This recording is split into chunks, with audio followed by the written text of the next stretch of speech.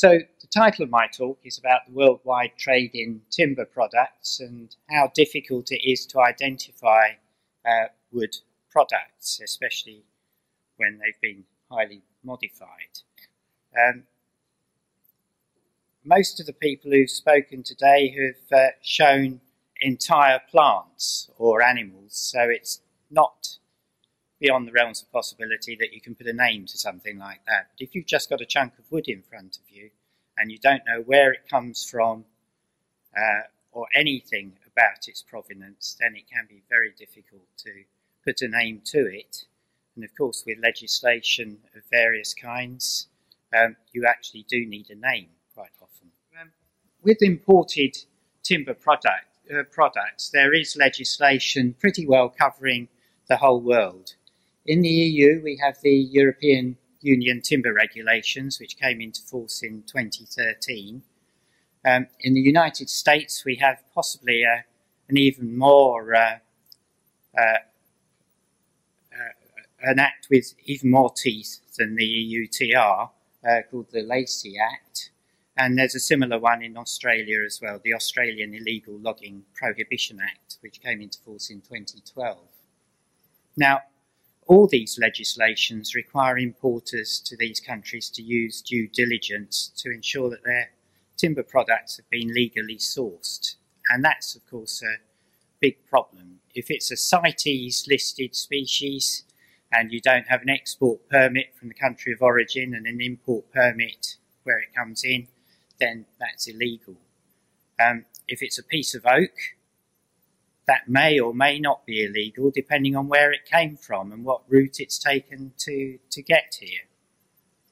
But of course the first thing to do is to actually work out what you've got in front of you. So I work in the Jodrell laboratory at Kew Gardens. I've worked there for many years on wood identification, and until these acts came into force, generally the inquiries that I had to do about identifying wood samples were not particularly onerous. You could get to genus and they'd be happy with that. Usually they would know where the sample came from, and the two questions that are most important generally to people are where is it from and what is it? That has become increasingly difficult, especially with international trade. So at Kew, our ability to do wood anatomy is well established. I'll show you some slides in a minute giving you more background on that.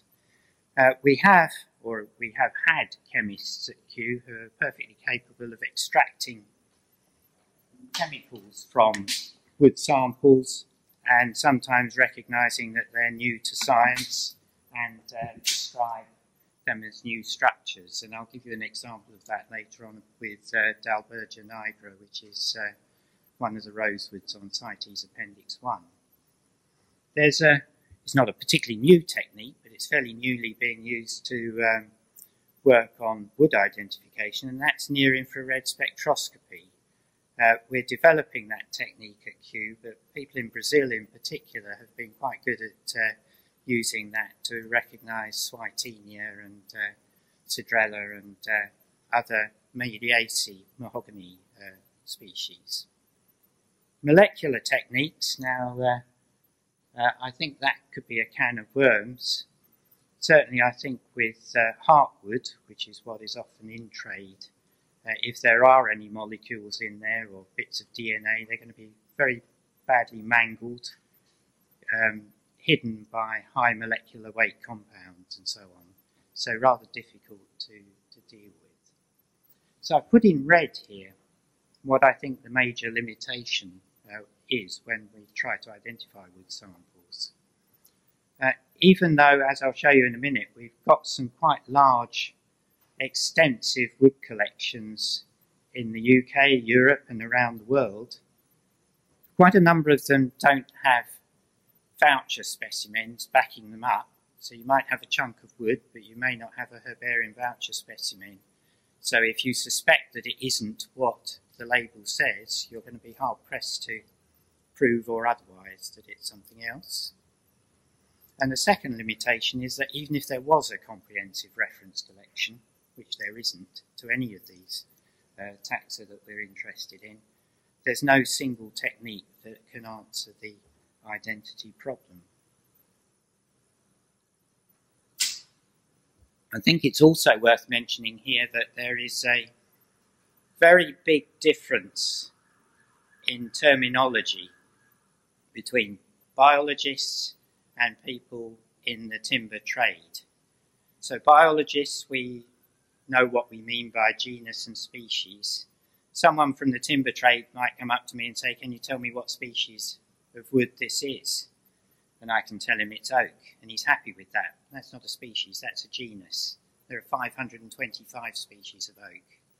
So which one is it? Also, they use common names, often made up, and those common names are quite difficult sometimes to match with the scientific name, and you're not even sure you've matched the right one with the right one quite often. I've got a book in the lab about trees of Brazil, and virtually every common name has at least 5 or 10 different species associated with it, depending on which bit of Brazil you were in.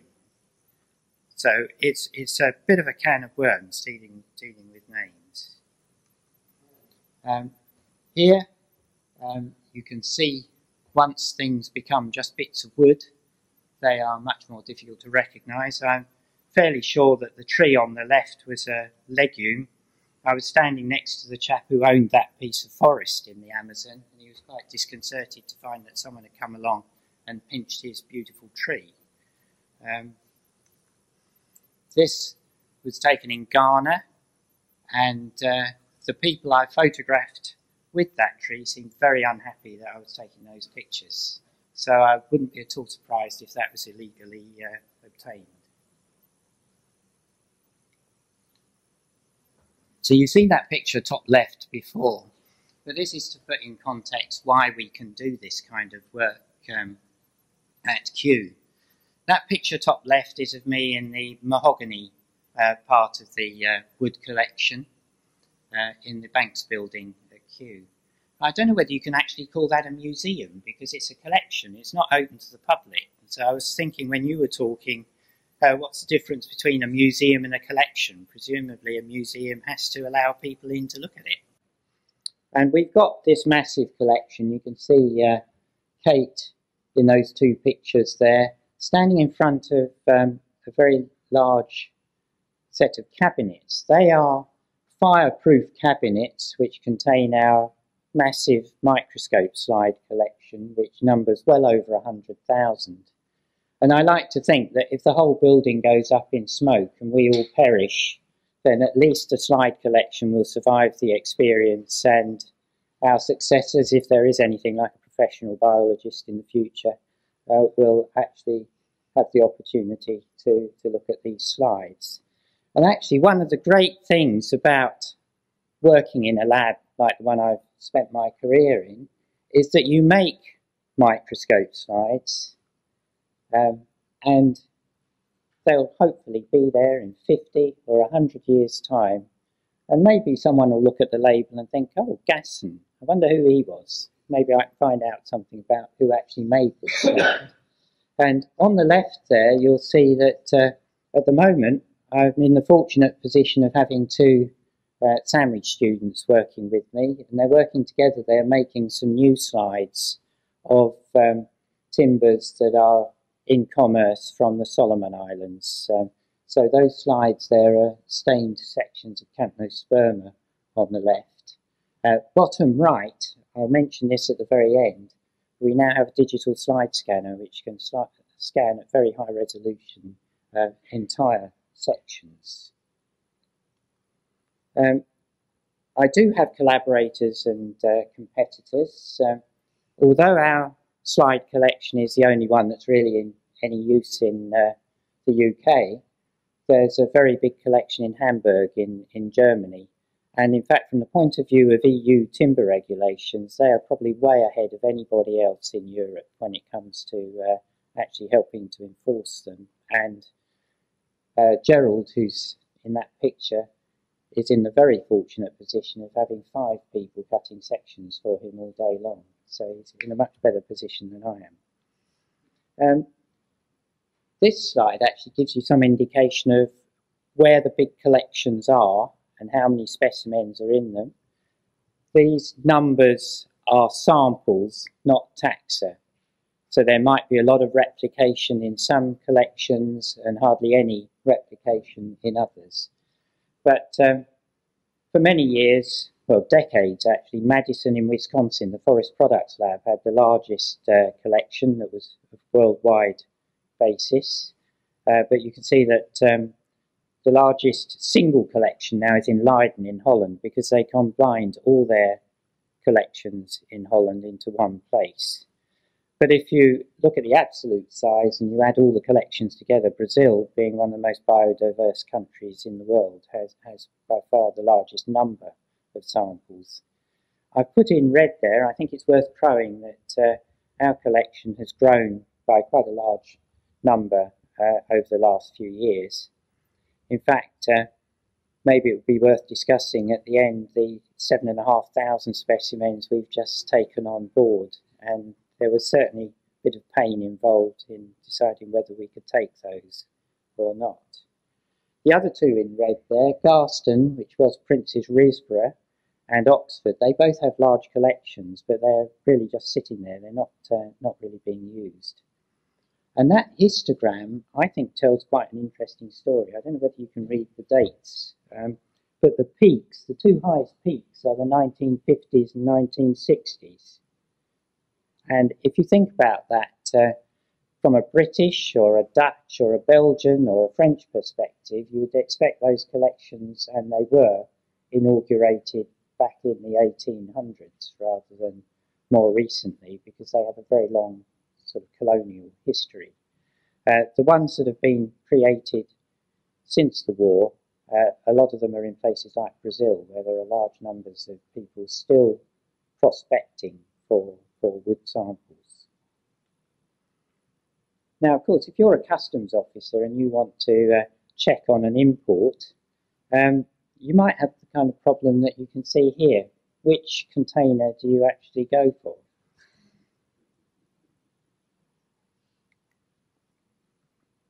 And we've given customs officers some help for three things, like big leaf mahogany here, ramin, and also a thing called pericopsis, where we've made nice, pretty posters and put them up in customs offices around the country. But you can see where the ports are. Places like Felixstowe and Liverpool are very large ports, and there's only one or two customs officers in each port who have any kind of knowledge or interest in timber imports. I think most of them would be more interested in booze and fags rather than timber. And then they've got the problem, there's an awful lot of woods that look very similar to each other. So in that picture there, I would say that Switenia mahagoni and the Caia senegalensis look much more similar to each other than the other two Switenias do to the mahagoni. And of course there's a lot of variation in colour depending on where the tree grew, whether you've got a lot of heartwood, how many extractives there are in the heartwood, and so on. So it's not even looking like fingerprints or something like that. You know, there's a lot of variation in wood, both in colour and in the structure when you get it under the microscope. And there have been various things happening fairly recently. It seems as though Indonesia and the EU have come to an agreement, because Indonesia and places like the Democratic Republic of the Congo are notorious for being the sources of lots of illegally cut timber. So here I've just got a short list of some of the taxa that I think are of particular interest in the international timber trade. There are many more that you could probably think of. The rosewoods, Dalbergia, that is pantropical. There are 250 species.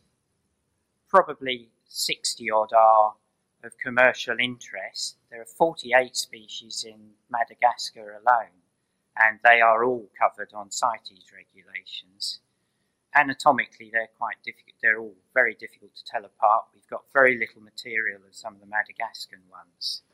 So actually, enforcing the legislation is pretty difficult, because you might know that Dalbergia nigra is on CITES Appendix 1, but if you can't be sure that that chunk of wood in front of you is that species, then how do you enforce the law? Quercus, there are 500 odd species. When they come into contact, they're highly promiscuous, so you get lots of hybrids and introgression taking place. There's one species that is of particular interest now, which is Quercus mongolica, which is CITES listed. That comes from the Russian Far East, just crosses one border into China, where it's turned into flooring or furniture, mixed up with Quercus alba from North America, Rhodra petrea from Europe. So it's a bit of a mess, especially when you can't actually anatomically separate that species from other white oaks. Palaquium, that was one I'd never heard of until I started looking at face veneers on plywoods. Campnosperma was another one in that category. I've mentioned mahoganies. If ever any dipterocarps appear on CITES, we're sunk, I think. The dipterocarps are the major commercial timber family from Southeast Asia. So quite a lot of the things that are called mahogany that you find in B&Q and so on are actually dipterocarps, Shoria or Dipterocarpus. And then I've got a short list there of some of the techniques available to us. I've mentioned some of them. One of them, stable isotopes, has a lot of promise and has been used to actually nail the origin of particular samples. So the Quercus mongolica problem, it's one thing to say that it's oak, which is fairly straightforward. If you use stable isotopes, you can almost certainly tell whether it came from the Russian Far East or North America or Europe. So combining two techniques may well be the answer there. Just want to show you how weird and wonderful hardwoods can be.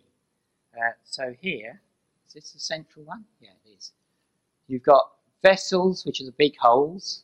You've got fibres in all of them, differently stained, different stains. You've got rays, which run up and down. And you've got axial parenchyma, which are the thin-walled cells in lines here, around the vessels there, and forming beds there under the vessels. So you've got 4 different cell types which appear in all sorts of interesting patterns.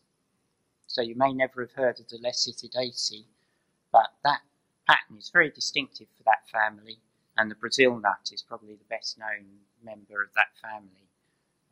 Although Brazil nut wood doesn't come into our hands very often, because the actual fruits are the things that are of more value to people.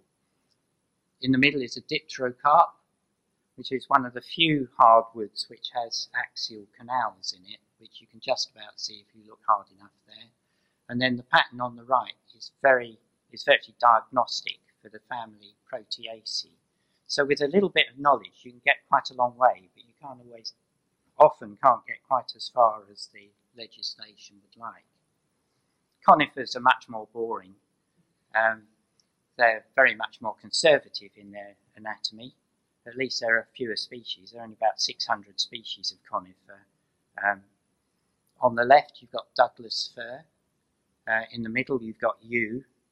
And on the right, you have something you may never have heard of, which is on CITES Appendix 1. It's a thing called a lurcy from the family Cupressaceae from Chile.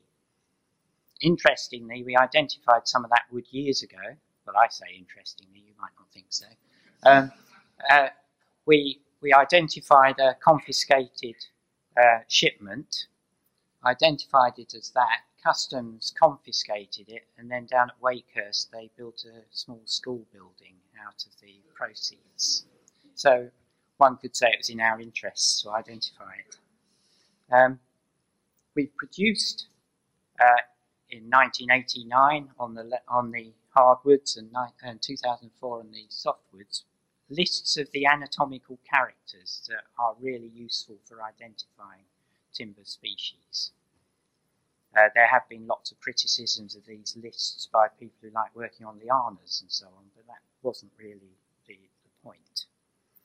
And if you just put the two words inside wood on Google, your top hit will be the Inside Wood database. And I think this is fairly recent, but we've got over 6,000 descriptions of modern woods on that and nearly 40,000 photographs. So it's quite a big, good resource. And virtually all the commercial timbers and many things that are not commercial are on that. But it can be useful, or it can only sometimes just give you an idea of what you have. So here you have 3 bits of wood side by side, longitudinal surfaces, which are indistinguishable to the trained eye. There's the list of characters at the bottom, highlighting some of the very minor differences.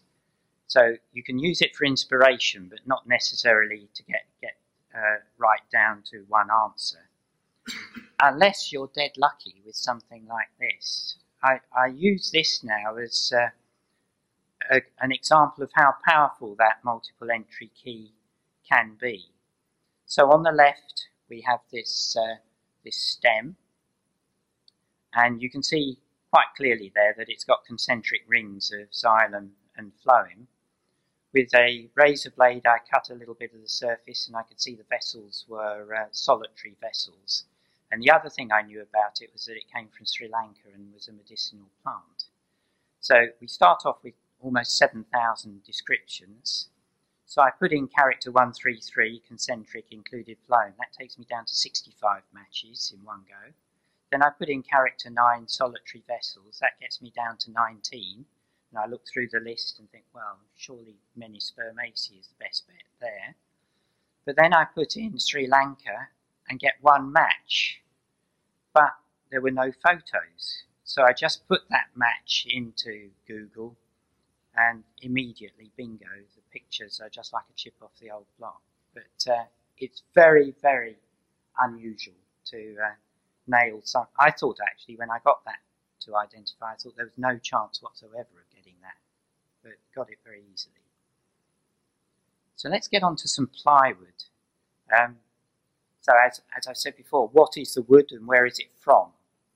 With hardwood plywood that's manufactured in China, most inquirers are interested in the pinkish face veneers, which are about 200 microns thick. And if you think that sort of medium-sized vessels in wood are about 200 microns thick. Now I've got in this bag here, I've got some examples.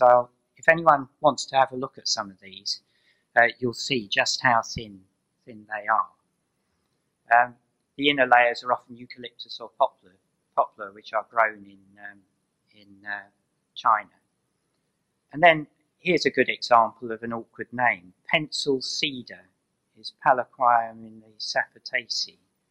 Now, to me, cedar is either a conifer tree or the cedars in the mahogany family, not something that's in the family Sapataceae. So there's a problem with names.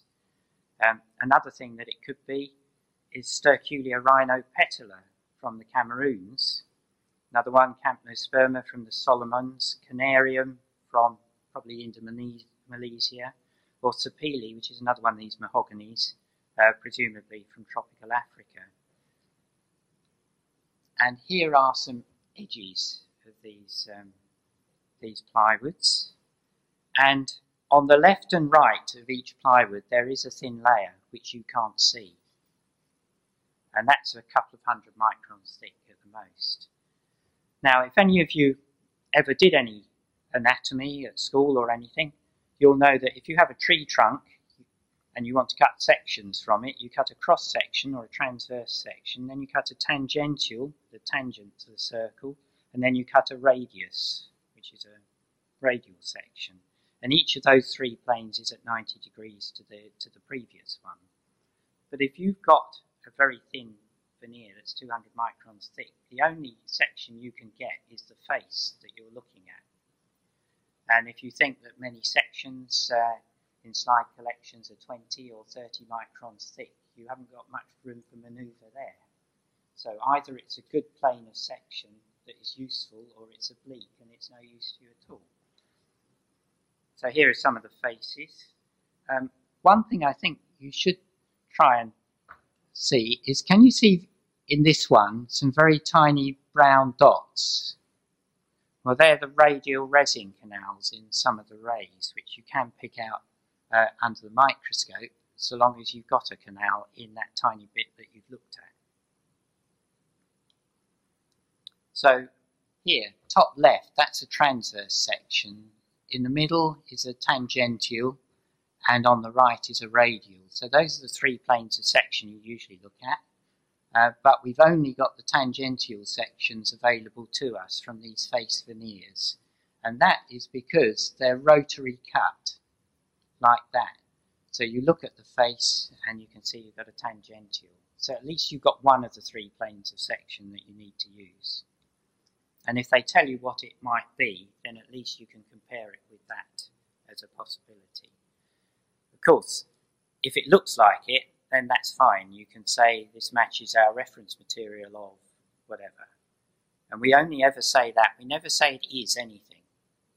So if you come back to me and say, you told me that was oak, or whatever, I'll say, no, I didn't. I said it looks like oak. So, and I'm sure the lawyers amongst us will recognise how good an idea that is. But with the Palaquium, for example, before I knew for certain that this Palaquium was coming from the Solomon Islands and there was a restricted number of possibilities there, I started looking it up particularly in the plant resources of Southeast Asia, timber trees, major commercial timbers, and you almost immediately feel as though you're walking in quicksand. So actually, Palaquium is often known as Nyato from Asia, but also pencil cedar in Papua New Guinea and the Solomons. It's often mixed up with other members of the Sapitaceae. So there are 110 species of Palaquium to start with, and then God knows how many other species of Ganua, which has now been sunk into Madhuca, Pyena, Planchinella and Puteria. And even field botanists can't tell one Sapitaceae tree from another. So, where do you stand? And the problem with legislation, especially things like CITES, is it's species-based. So you're in a bit of trouble sometimes. This is what happens in China with tree trunks. They're turned into veneers. And this is a thing I'd never heard of until recently. I'd heard of Melina arborea, but I didn't know it was called white teak. I don't know whether that's just made up or whether it's traditionally been known as that. But before they make these plywoods, this is all poplar. This is the white teak at the back, and these are white teak tree trunks in China, having been imported from the Solomons. So we've heard mention of the National Measurement and Regulation Office, or Regulatory Office, which have now changed their name to BIS. They are the competent authority on timber in the UK, so they will sometimes pretend to be a customer and buy a table, then chop bits off it and send them to places like us. Although we now have to tender for this work, which means that DEFRA, which partly pays the NMRO to do this work and also supports Q, expects us to tender for their work, which seems like a bit of an ass to me. But anyway, we get things like this. So this T102.8, that's clearly a bit of oak veneer. But you look inside it, and it's described as pine inside, and there isn't a single piece of pine in there.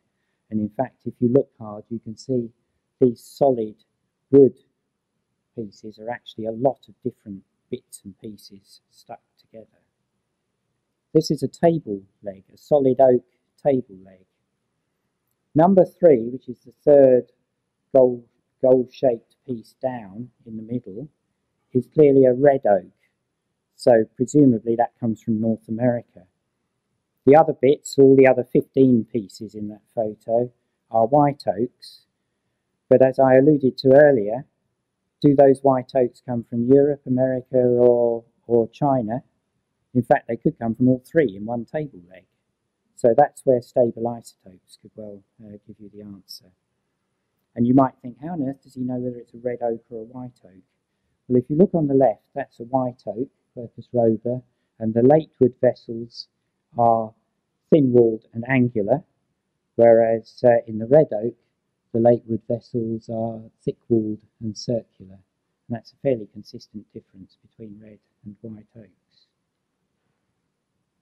This is Quercus mongolica, which is CITES listed. That's a white oak. So that could equally be Alba, Robur, Petrea, or any number of other white oaks. This is what some of my colleagues do to guitars that are of suspect origin.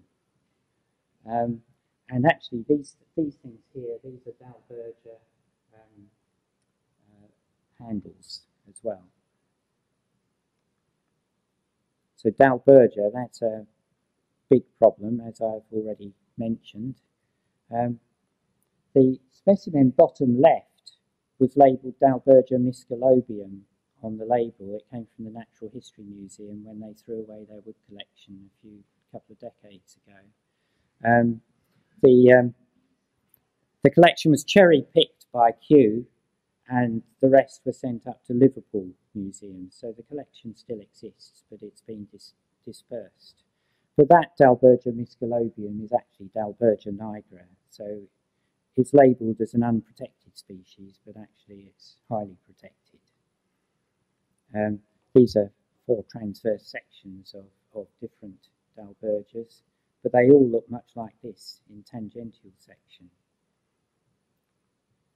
But I've got some very clever colleagues. Jeff Kite and Nigel Veitch in particular are very good chemists, or one of them's no longer with us, but and they managed to extract and isolate and find an entirely new compound to science called dalnigrin, and that was unique in the 16 species of Dalbergia that we looked at. Of course, we don't know what the other 234 have. Maybe they all have it. But that seems to be probably the most certain way of telling whether you've got this particular species as opposed to others. And Jeff said to me, there's this massive table in the Banks Building Museum labelled Brazilian rosewood, but I can't find dalnigrin in it. So could you have a quick look at the anatomy and see whether it looks like a Dalbergia? And it ain't Dalbergia. It's probably Hymenea, which is another legume, but it's not Dalbergia. And then we've got a lot of entry books at Kew going back right to the beginning for the collections in the museum. And if you look back there, you find that this was sourced from a timber supplier in Derbyshire in the 1800s, and it said probably by rosewood, which is Dalbergia nigra. So that question mark at some stage got scrubbed out, and the thing became definitely something that it wasn't. This is perhaps a slightly unfair photo of Guy Clark, who's the customs chap at Heathrow. He does know how to use a hand lens. He was just lowering his head to it at the time. But these boxes are full of blinds made in Indonesia, and all of them were found to contain at least one piece of ramin. Now, the great advantage with ramin, Gonistylus in the Timeliaceae, is that all the species in that genus are covered on CITES. I think it's Appendix 2. So wood anatomists can often get to genus, but getting to species is nigh on impossible. So long as you can get to species, to genus with this one, you know you're on the right track. If you look very carefully at this surface, you'll see that the vessels have wings coming out of them. They look a little bit like jumbo jets head on. And I'm rather proud to be able to say that I actually managed to get winged aliform parenchyma on BBC One once. You don't hear that very often on the BBC. And this is what it looks like under the microscope, transverse, tangential and radial sections, and if you look at the bottom left radial section, you can see it's got some fantastic little crystals in the ray cells, which are quite distinctive. And if you look at the blind on the right, I must say I think it's a lot easier identifying the woods in the blind than it would be putting one up. But you'll see here that is agathis, which is a conifer. This is probably ramin. And then if you run your eye down there, you can see that there are 3 or 4 different things in that particular blind. And I think what happens in these places where they manufacture them, as long as the wood is has the right kinds of properties, you use it regardless of what it is. And ramin looks like a lot of other things, but if you get it under the microscope, as you can see here, all at the same magnifications, you've got lots of different patterns. So the one on the left is a member of the Rubiaceae, the coffee family. Then you've got a thing called gelutong, which is a well-known Southeast Asian timber, and then you've got the Gonistylus, the ramin. And I won't go through all the characters, although I will say that the gelutong has very large latex tubes in it. So if you cut that wood fresh, you'll get white latex pouring out of the wood. But we do have, well, most of my career, we've had rather interesting inquiries like this particular one. I imagine this Luohan is extremely valuable, and the owner wanted to know what the wood was. So he took a little piece off from the bottom, sent it to us, and I managed to identify that as Tilia lime. But the catch there is then he comes back to me and says, can I assume this is Tilia, I don't know, say chinensis or something, if there is such a thing. And I said, no, you can't assume that. I've identified it to genus, and that's as far as I can get. If you've got other information which will allow you to make that assumption, fair enough. Now, I mentioned fairly close to the beginning that we are now in the process of digitally scanning at high resolution. I wouldn't say every slide in our collection, because we've sometimes got several slides that are identical, so every different slide in our collection. With well over 100,000 slides, the quality varies enormously from pretty useless to fantastic. And we have here Alicia, who she's not a botanist, but she's got a degree in photography, and she's really into all this digital imaging and so on. So just behind her, doesn't show particularly well because it's white with a white background, is the Zeiss-Axia scan, which can scan 100 microscope slides, one after the other. And you can do that with a 5, 10, 20 objective and do Z stacking. She's usually doing it with 13 stacks, but to do it really well, you can do it with 26. But with the 5 times objective, 100 microscope slides take about 20 hours to scan. And each image, and bear in mind that each slide often has 3 sections on it, so each image is one of those sections, can be up to a gigabyte in size. We haven't run out of space yet, but it won't be long. Oh, that's the wrong one, isn't it? And she put together, you can see her artistic temperament there. The section on the left is a really interesting thing. It's called tetracentron, and it's one of very few vessel-less angiosperms. For those of you who are interested in that characteristic, you've only got Amborella, which is right at the base of the angiosperms.